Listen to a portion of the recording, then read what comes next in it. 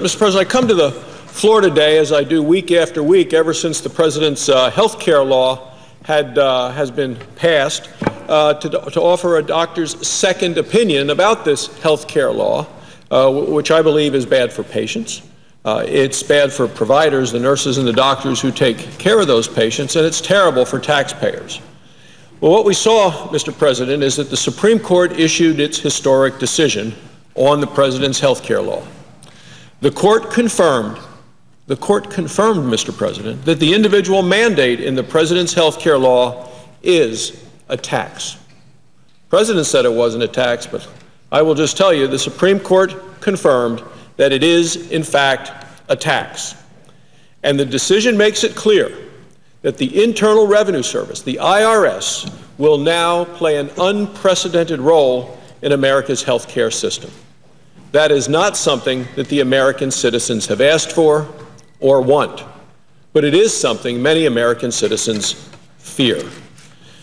Recently, the Associated Press highlighted this concern in an article titled, "Taxman Cometh to Police You on Health Care." Taxman cometh to police you on health care.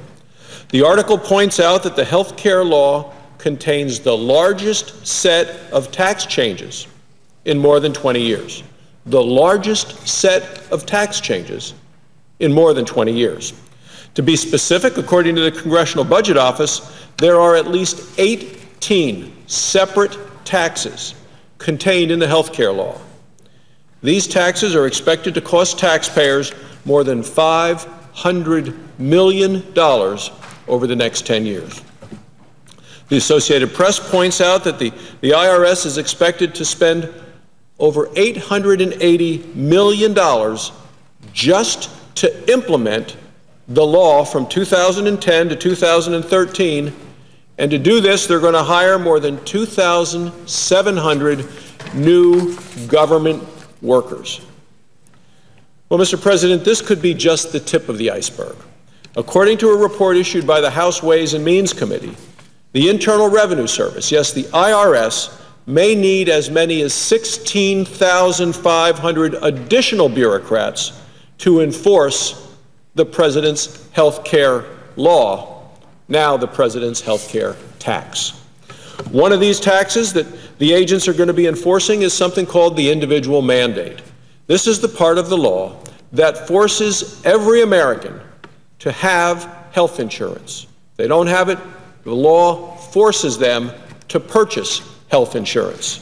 And not just any health insurance. No, not at all. They need to purchase government-approved health insurance. Not necessarily something that family thinks is right for them and their needs and their insurance and their family. No, that's not good enough. They have to purchase government-approved insurance, and the IRS is going to check on them to make sure that they do. According to the Congressional Budget Office, 77% of those forced to pay the tax will be people making less than $120,000 a year.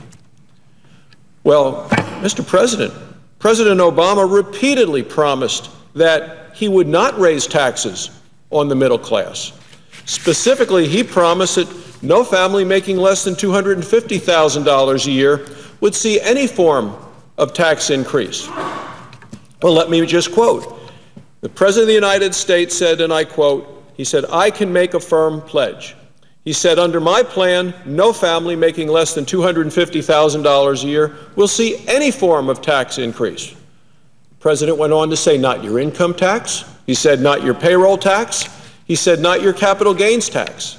He finished it by saying, not any of your taxes. But when the President's lawyers went before the Supreme Court, they did just the opposite. They argued that this mandate was indeed a tax. The Solicitor General even stated that the court had an obligation, he said, to construe the mandate as a tax. He said if it could be upheld on that basis. So as it turns out, a majority of the Supreme Court agreed that the mandate was constitutional, but only because it's a tax. In short, the Supreme Court confirmed that the President has broken his promise to middle-class families and it's the promise that he made to not raise taxes. In fact, the president's individual mandate tax will produce more tax revenue for the government than the so-called Buffett rule that this administration has been supporting.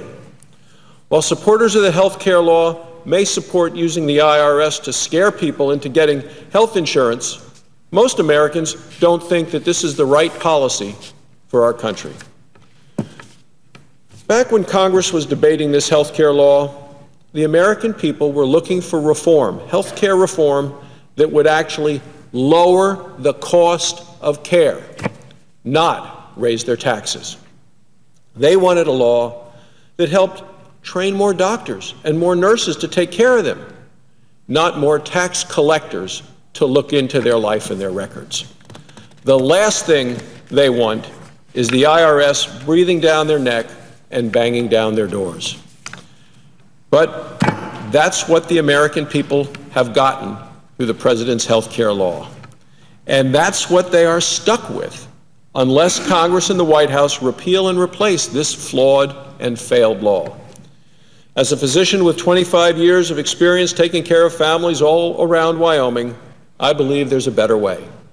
We can implement common sense reforms in a step-by-step way that allow people to purchase insurance across state lines, that reform medical liability laws, that strengthen state high-risk pools. These simple changes will help lower the cost of care without forcing millions of Americans to live in the fear of the Internal Revenue Service. That's why I'm going to continue to come to the Senate floor and call on Congress to repeal the president's health care law.